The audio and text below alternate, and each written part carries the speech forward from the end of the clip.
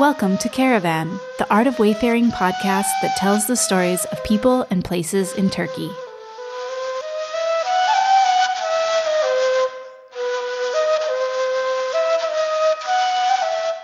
I remember watching movies and documentaries about the important chapters of world history while I was growing up. It didn't matter if I was learning about ancient Troy or the Roman Empire, the armies of Genghis Khan, or even the World Wars.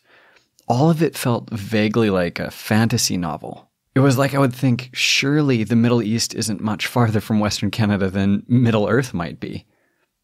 All that changed in December 2014. I had grown up and I moved to Turkey with my wife. I very quickly began to get the sense that we were close to everything. First, it was the events on the news. Syria and Iraq and Greece dominated international headlines that year, and each of them border Turkey. Then I started to look at flights to cities that I was interested in visiting in Europe and in Asia, and that feeling just continued to grow. It was only 2 hours to Cairo, 4 hours to London. It almost seemed like I could walk to Beijing if I really wanted to. And as that feeling of near proximity settled in, the next thing that quickly became apparent was that not only had we moved closer to the places featured in history, it was like we had closed the gap to that history itself. It was as if the link with the ancient past that you would normally get through textbooks or lessons in films had been eliminated. It wasn't just those things. It was like all of a sudden I was talking to the people who had lived the events themselves. Them and their children, of course. There were people in my neighborhood who were there when the Berlin Wall fell, or who had vacationed in a free and liberal Iran, or who had been born as citizens of the Ottoman Empire. Some of my neighbors' parents and grandparents had participated in the Bolshevik Revolution, or got caught up in the formation of the State of Israel. Suddenly and unexpectedly, I found myself living with only 1 or 2 degrees of separation between me and the fabric of global history itself. Now, I should say that most of this happened almost completely unnoticed. It was more of a sense at first than a conscious insight. But it was clear enough that I found myself remarking on it to my Turkish teacher one day during class on the edge of the Bosphorus. And that's when she began to tell me about a truly unforgettable story. At one time, the Ottoman Empire was a global juggernaut, conquering new lands and routing armies. But those days had come to an end. As all empires do, this one started to get sloppy and decadent in the glow of its wealth. So, by the end of the 19th century, the Ottomans were no longer winning major conflicts and no longer striking fear into the heart of vassal states. In fact, pieces of the empire were breaking off. The old ways couldn't stand up to the tide of nationalism that would also crush other empires in Europe. In the late 1800s, the Balkans had become the stage for one of these major conflicts. As different ethnic and religious groups began to vie for power, it became clear that the Ottoman Empire didn't have the strength to hold on to the region.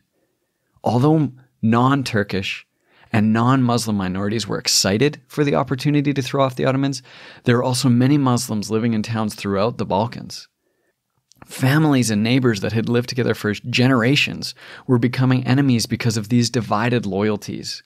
And wherever there was division, the losing side was bound to suffer. Depending on where you lived, you might escape atrocity altogether. Sadly, however, when a militant Muslim group took territory, it often spelt tragedy for non-Muslim locals. Likewise, when non-Muslim militant forces would come in and take a town, it meant violence and often death for Muslim civilians. So it was in what we today call Bulgaria. Bulgarian Muslims began to look to Anatolia, which is today modern-day Turkey, as a safe haven for Muslim refugees. Between 1878 and 1912, at least 350,000 people made the journey from Bulgaria to Anatolia. They came in waves, often traveling on foot or with pack animals and small carts. They lost most of the few possessions that they had along the way, and some even died making the journey. It's difficult, I think, for modern minds to grasp such a journey. Imagine that no one in your family had traveled more than 50 kilometers away from home, at least not in living memory. You don't have any up-to-date information about what militant group is in control of what region, even if you're about to pass through it.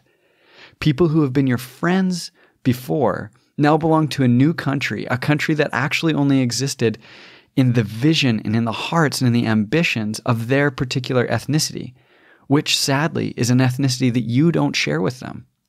You couldn't walk openly on the roads for fear of harassment from armed forces from both sides. Thieves were also common. Gangs were made up of desperate people taking advantage of vulnerable people. There were no hospitals where you could seek help. There were empty food markets.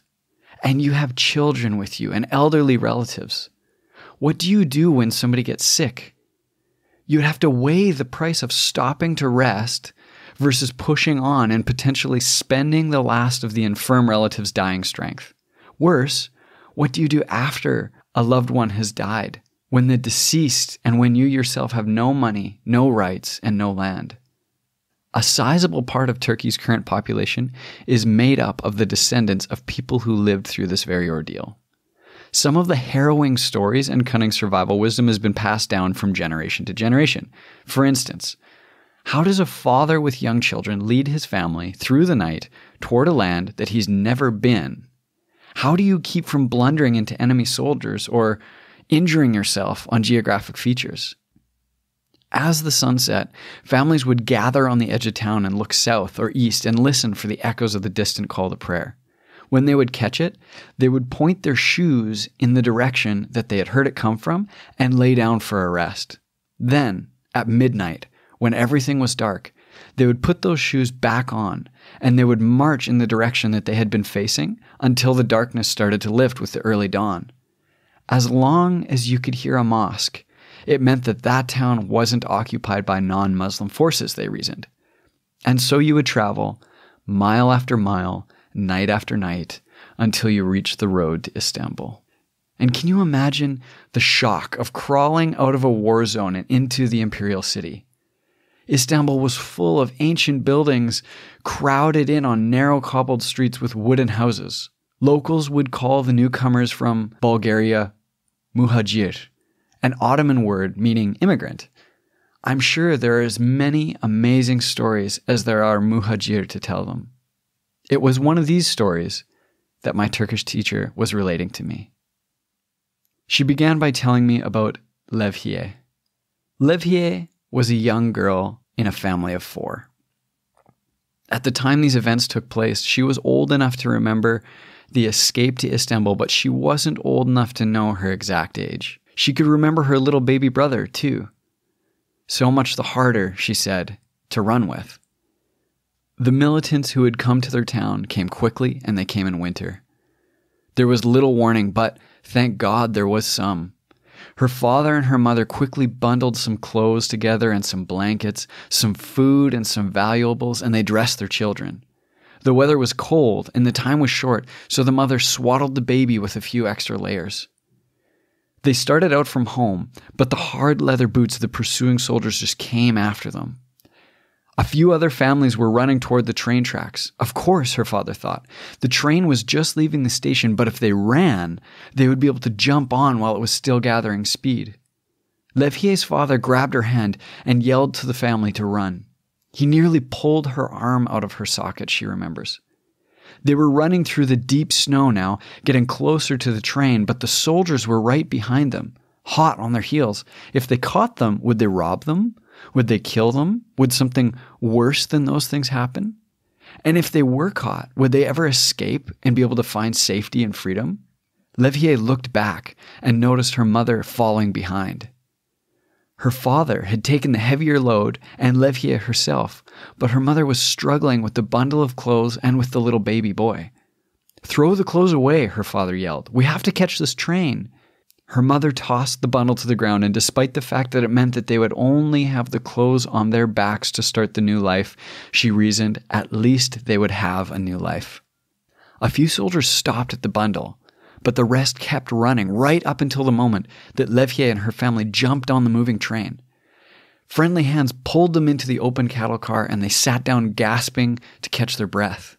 It was then her mother thought to give the baby some air and to feed it. She opened the bundle and found nothing but clothes. In the frenzied rush to get away from the soldiers, the distraught mother had accidentally confused the bundle of clothes she was carrying with her baby, and rather than leaving the clothing behind, she had dropped him. By the time this awful truth was discovered, it was too late for the family to go back. That was an unforgettable moment for Levier. That time on the old train as it creaked and rocked its way towards safety, and as her father comforted her mother, and as a family, they began to come to grips with shrinking by one. She never found out what happened to her sibling. Maybe he died at the hands of the soldiers, or the cold, but maybe he was given to another Muhajir family on the way, or maybe he was even raised as one of the locals' own. Levier and her family did make it to Istanbul. We have to imagine that adjusting was difficult, especially after how much the trip had cost them. But life went on for them. Levier grew up. She learned the accent of Turkish spoken in Istanbul. She went to school. She got married. Her parents had another son too. Together, they all witnessed World War I and the fall of the Ottoman Empire, the creation of the Turkish Republic. Levier never moved away from the city that took her in. My Turkish teacher shocked me when she asked if I would like to meet her. It turned out that she knew this story and Levier herself because they were relatives. My teacher's great-grandmother was actually Levier's aunt. Of course I would like to meet her, I said. Just give me a couple weeks, I'm really busy right now. Putting off that meeting with Levier was a choice that I wouldn't be able to unmake. She wasn't feeling well when I brought up the idea of meeting her again a few weeks later, and she fell seriously ill sometime later. After 100 years of vibrant life, she quickly faded into illness and passed away shortly thereafter. I got the news that she had slipped away at a later lesson. On my way home from class after I found the whole thing out, I stood on the bus as it crawled through traffic and I thought about this woman's story and about all the stories that I had begun to come across living in Istanbul. Refugees, doctors, freedom fighters. These tales were inspiring and terrible and magnetic. That was where this podcast, Caravan, was born. Levier's story is the one that started it all, and so this very first episode is dedicated to her, her lost sibling, and to Dilek, her relative and my Turkish teacher. I want you, the listener, to understand the beginning so that as these stories unfold, you might also get a hint of the amazing breadth of the human history that's etched into the landscape of Turkey. There will be 3 kinds of stories that you will hear on Caravan. The first is like the one you just heard, the lives of ordinary people that we encounter and the extraordinary circumstances that they face in their own life. The second is like it, but a little less personal. We'll do some research and tell the stories of people who made their mark on the history of Anatolia through the ages. Finally, we decided also to tell the story of some of the significant places in the country, these stages where the human epics that we tell shifted the balance of world history. We'll do our best to help you enter into the story of the people we're telling, including their culture and their language and their worldview, and the setting that we first heard the story in wherever possible. Some of these people you'll even be able to visit if you come to Turkey on vacation.